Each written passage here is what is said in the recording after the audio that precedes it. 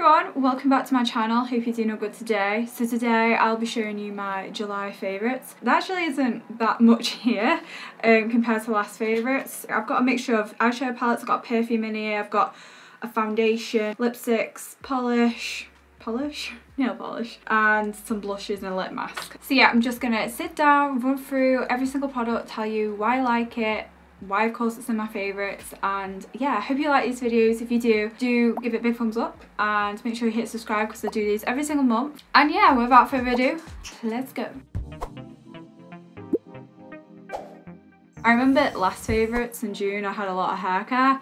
I haven't got one hair care in here. I haven't found anything this month. I've been using the same products and yeah, there's mostly makeup in here, so that's good. I'm going to start off with the eyeshadow palettes because they're bigger and I'll tell you what's on my eyes. So my eyes today, I'm wearing two palettes and I've got in my favourites the Beauty Bay Love Notes and the I Heart Revolution Tasty Pineapple palette. So I've been picking this up more frequently. It came out, did it come out about springtime, April, May, I can't remember.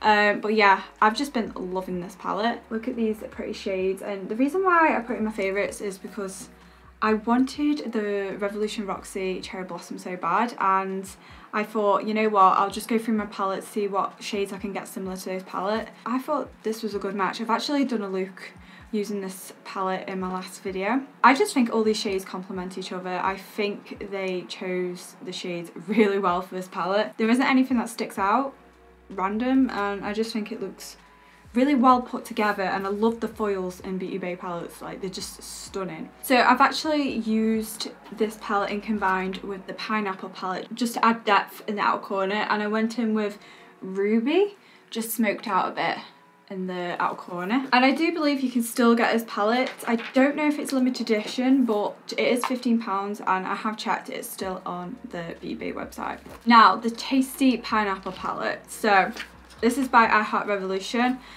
My favourite palette so far they've brought out this year, especially for the summer. It's in my favourites again because I keep picking it up, I keep going back to it, and I just really love the shades in here. I love this shimmer down here. Yeah, I have got a bit of the green on today. So the shade that I've got on the lid is Crown. I've just got that quite sheared out on the lid, and then I used Hummingbird shade just right in the inner corner. And I did use a base colour from this palette as well before I went in the Beauty Bay.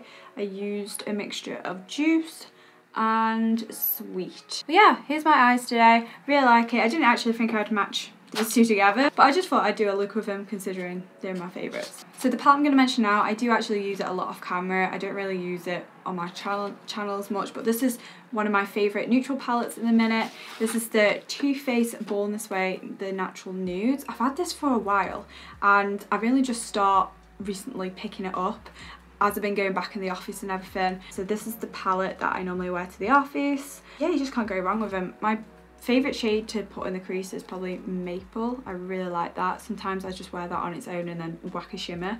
I do really like the Glistening Snow as well, just as an inner corner highlight. But yeah, the deeper shades in this palette work really well too. So yeah, this is my favourite neutral palette at the minute. My next favourite product that I've been loving straight away as soon as I got it, it's the Catrice Cosmetics True Skin Hydrating Foundation. This is my first product from Catrice, I think. Yeah, love it. I think it's like £5 at the minute. It's on sale. Not sure if it still is now, but I'll try to link it down below. I've got it in the shade Neutral Sand. I love this. It's so hydrating, but at the same time it's got coverage. It doesn't go weird if you're layering it up. It doesn't grab onto weird texture on your skin. I get quite dry on my nose. I do struggle on my nose with my foundation. Usually foundation skips on my nose. This doesn't do that, and I really like this because it works well with a sponge and a brush. Usually with foundations it's either one or the other, but this one works great with both.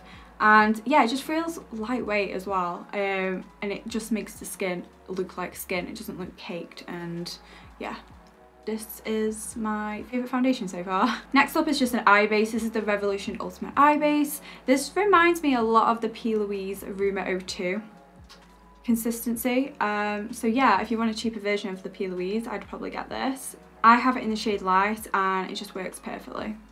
and I would grab it again because it's really cheap.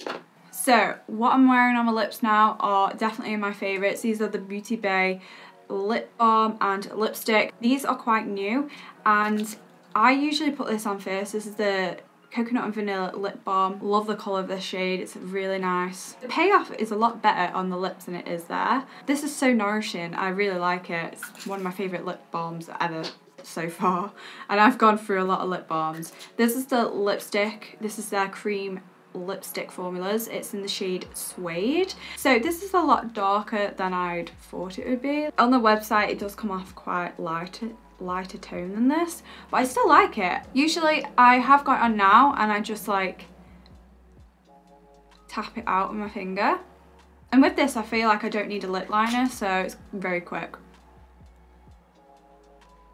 It's just such a nice everyday shade, and it is one of those lipsticks that I would wear on the go. It feels creamy, it's got a nice scent, doesn't feel drying, but because it is creamy I do find myself I would have to top it up. It doesn't have stay put like a matte does, but I don't care. I always keep lipsticks with me anyway if I'm going out especially, so every time I go to the bathroom I usually top up. Very affordable, both under £10. Next up is a blush, and I've been picking this up a lot recently. This is the Milani Luminoso, such a classic but such a goodie at the same time.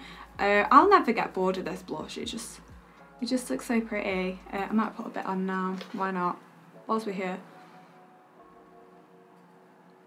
I just feel like it always delivers, this blush does. I just never get bored of it. It's got such a nice shine to it as well, like a glowiness, not over glowy. I really want to pick more of these up. They are quite old, aren't they? But they're just such good blushes. Next up I've got a Perfume, and I've been really liking wearing this, and my friend actually got me this, Zoe Glitter. This is the Wang, don't know if I'm saying that right, Vera Wang Princess. I've used a lot of it up already, and it did come with the travel pump. I swear it came with the travel pump. Did it come with the travel pump? I'm terrible at describing scents, so I'll put the notes up here so you can read what's in it, but it just, to me, it smells, I don't know. Notes are here. Got a nail polish from Revolution. I don't know why I got this. Why did I get this? I got it from Beauty Bay just to get the hall pass thing, and I needed it to not expire, so I just got this because you had to buy something with it. And yeah, I've been really liking it. It's a nice summer nail polish. I'll probably buy more from Revolution. So yeah, that's my first Revolution nail polish. Lastly but not least, this is the W7 Sweet Dreams with vitamin E, aloe vera and grape seed oil. I've been loving this. This is a lip mask. It smells divine. That's what the texture looks like. Literally every time I see this on the side I'll just put it on my lips and your lips feel great. It doesn't feel too thick, but I normally wear this later in the evening if I'm not really going anywhere and I just want to like sit on my lips. I did buy a new lip mask the other day. It was a Jeffree Star one, which I've been really liking. This tops it. I'm not going to mention it in my favourites yet because I've only just bought it, but my god, if you love banana scented things, you're gonna love that. And that concludes my July favourites. So that's the end of my video today. I hope you enjoyed it. Do let me know what's been your highlight of the month. What have you been loving beauty wise for July? The highlight for this month is definitely the Catrice foundation. I'm so gonna repurchase this when I run out, if my skin doesn't change or anything and I would have to buy something else. Yeah, loving this. But yeah, that's me. I'm gonna go now. If you did like this video, give it a big thumbs up. It sure helps my channel out. And if you don't want to miss out on my August favourites, hit the subscribe button down below. But yeah, I hope you have a lovely day, night, or time watching this, and I shall see you in the next one.